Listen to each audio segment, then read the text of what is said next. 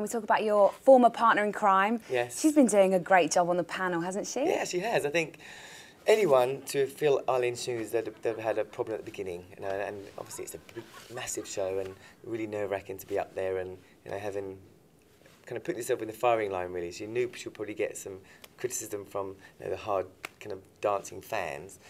But I think now she's really settled in. She's kind of created her own little character within the judging panel, and I think she's doing a great job. Of course, we're talking about Alesha, Yes. and there was that big furore at the beginning. Yeah. How did she deal with that? Did you speak to her? I mean, how did that affect her? She's tough. She's a strong, and she expected some of it as well. Maybe not so much, but she expected there's going to be some criticism. But she was fine. She ignored it completely. So she's quite tough like that.